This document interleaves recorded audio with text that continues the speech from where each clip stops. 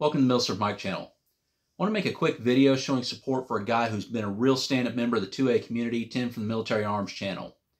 Now he's taken a lot of heat this week for how the rollout of the SVD clone from FEG's been handled. And there's been a lot of rumor, a lot of speculation out there.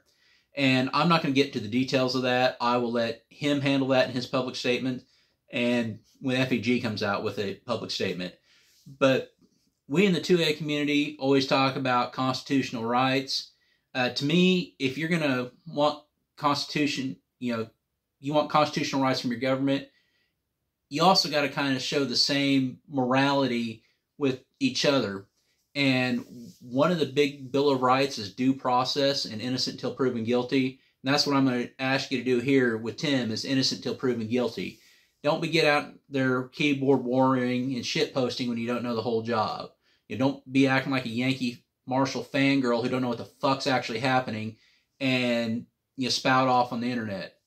I talked to Tim earlier this week. Like I said, his story seems to be the only coherent story out there.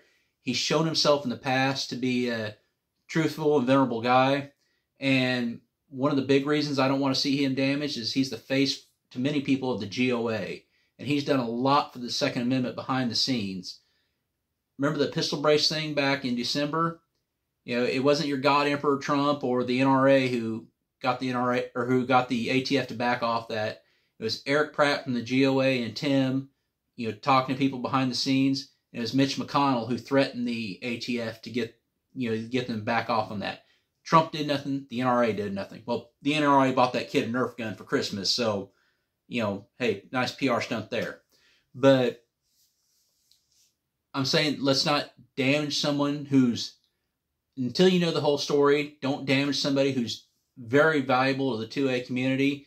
Some of you may be mocking me on that, but I mean, results matter. He's brought a lot of people into the GOA, and the GOA is the group that does the most fighting. They properly use their money. They put their money to lawsuits, proper lobbying. They aren't, self-promoting with their money.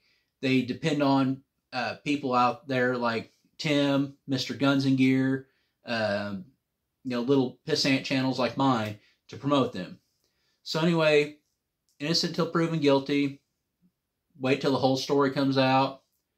Thank you for watching, and as always, have a great day.